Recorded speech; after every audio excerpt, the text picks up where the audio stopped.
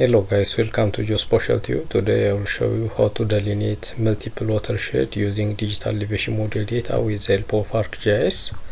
Before we go to the main session, I would like to remind you to subscribe my YouTube channel, hit the bell to gain some kinds of notification and update from my channel. Before we are trying to delineate a watershed, I would like to say something about the required data and the software that I used to delineate watershed and the general steps that we follow throughout the process. As far as the required data and software is concerned, two main types of data were used. The first one is the shapefile. The shapefile is the area of interest, and the area of interest can be any watershed boundary or any administrative boundary. And for this case, I would like to use the administrative boundary which is found in the southern Wollo zone in Hamara regional state, namely called Warrailu district, and the digital elevation model with a spatial resolution of 20 meters is applied for this purpose. As far as the software is concerned, ArcGIS version 10.8 is applicable and different steps are followed to delineate the watershed. Let's get started. First of all, we are expected to open our ArcMap. This is the ArcMap. As I have mentioned earlier, I have used the digital elevation model of Ethiopia with a spatial resolution of 20 meters and the administrative boundary of Warrailu Worada. So this is my area of interest. This boundary is the area of interest. So the first step to delineate watershed is extract the area of interest based on the shapefile.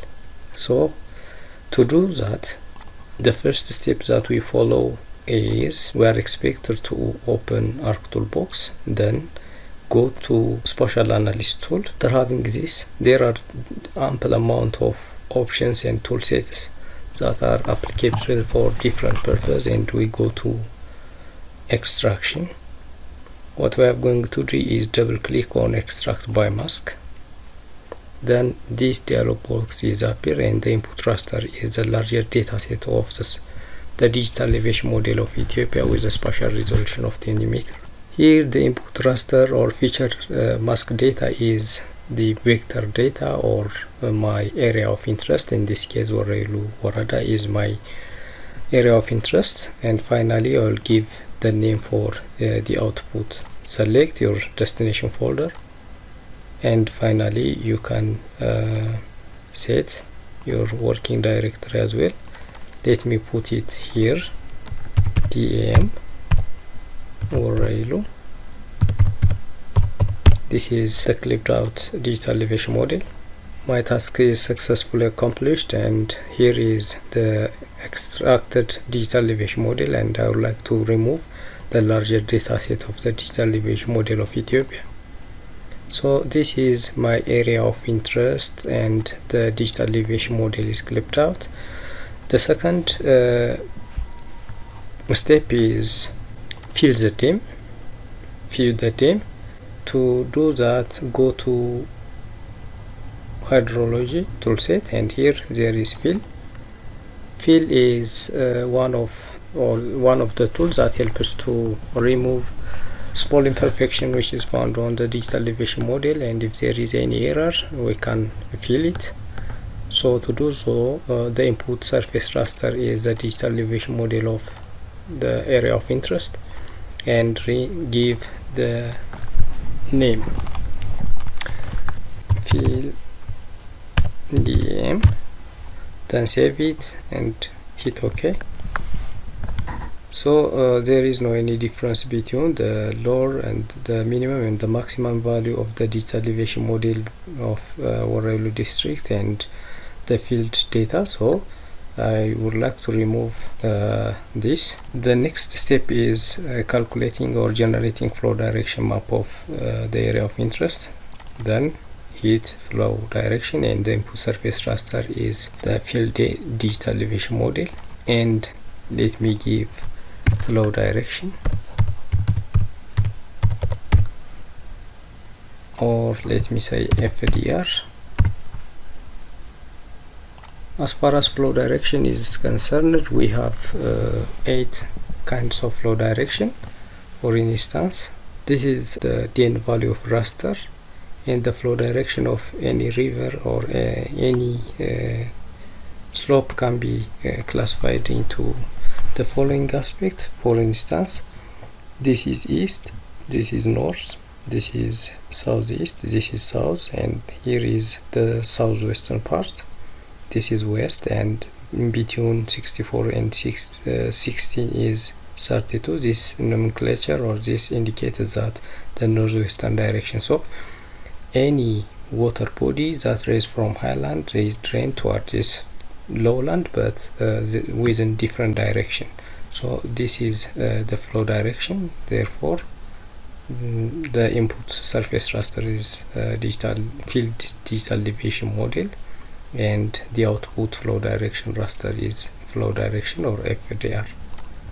This is a flow direction map of my area of interest, and the next step is flow accumulation. Since a certain water body raised from the highland and drained towards the lowland area, they carry large amount of water and sediment, and they deposit to the lower area. Due to this reason, the input flow direction is FDR, and the output accumulation raster is flow accumulation. So hit OK.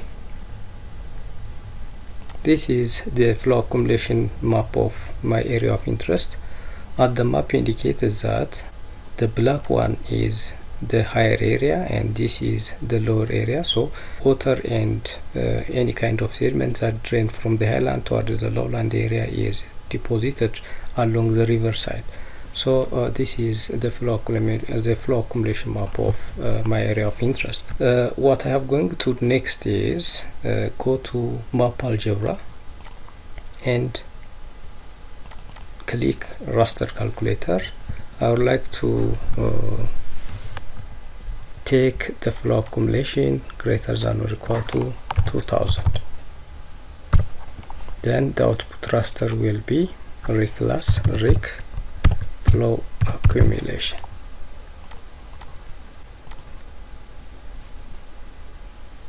Great.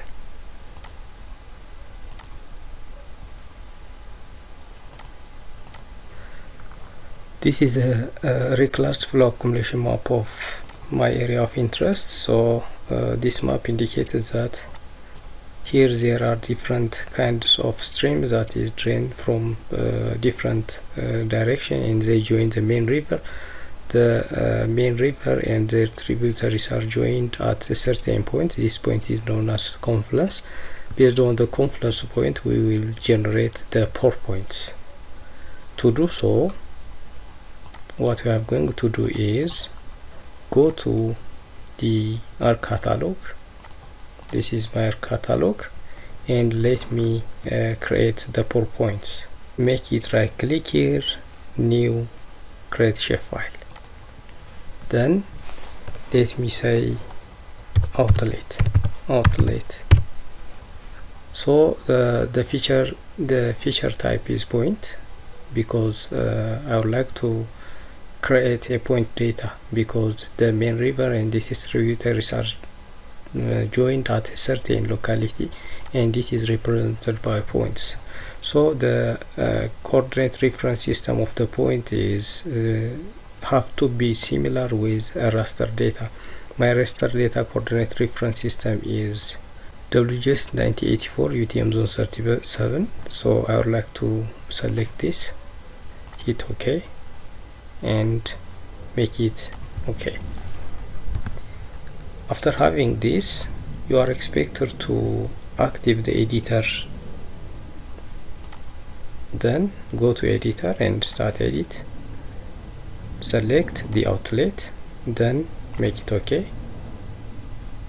Now the editor toolbars are become active, and select create feature, click here, then select the outlet, and the construction tool is point, because I have assigned the shapefile as point data. So click here, As I have mentioned earlier, here is the tributary, and they join to the main river and flow to the lower area, and to delineate a multiple watershed in a certain geographic area, we are expected to point the pore points in a certain junction. To do so, here is river X and river Y, they are joined here. So we are expected to put the pore point here. So click here. This is one of the junction or the outlet or the pore point between two rivers, and let me add another pore point.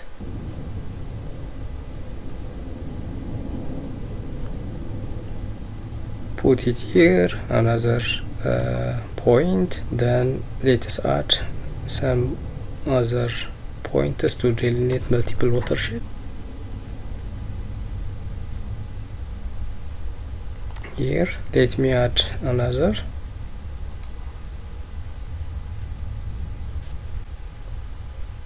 Put it here.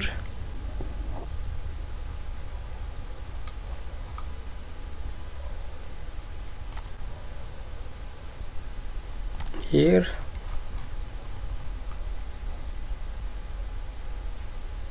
Let's do here.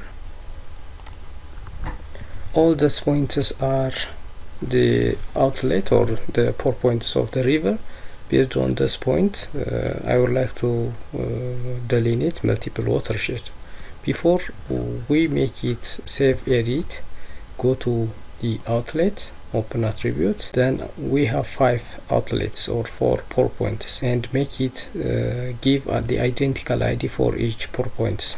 To do so, this is 1, 2, 3, 4, 5, 6. After having this, go to editor and stop edit.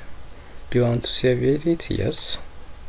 Then I have created the pore point, and finally I would like to draw or generate multiple watershed in my study area. All these are the pore points that we have generated, and based on this pore point we are trying to generate different watershed.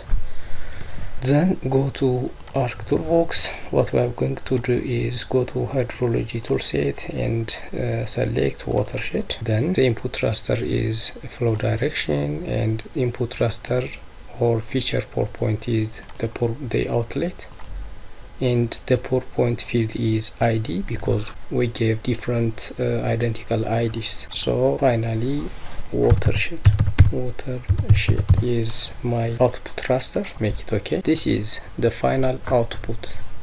As I have mentioned earlier, this is the largest watershed. 1, 2, 3, 4, and 5.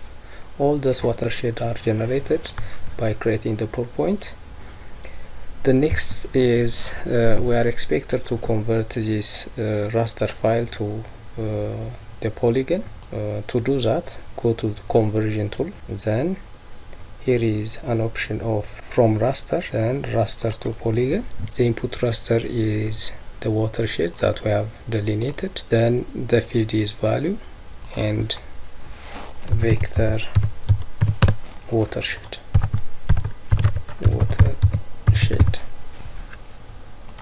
Save it. Then okay. So make it uncheck all this. All these are the watershed boundaries of any area. If you are interested to work your project in this watershed, you can use any watershed. This is all about how to delineate watershed. If you have any question or any suggestion, please welcome. I think this video is helpful. Thank you very much for your attention. Have a good day.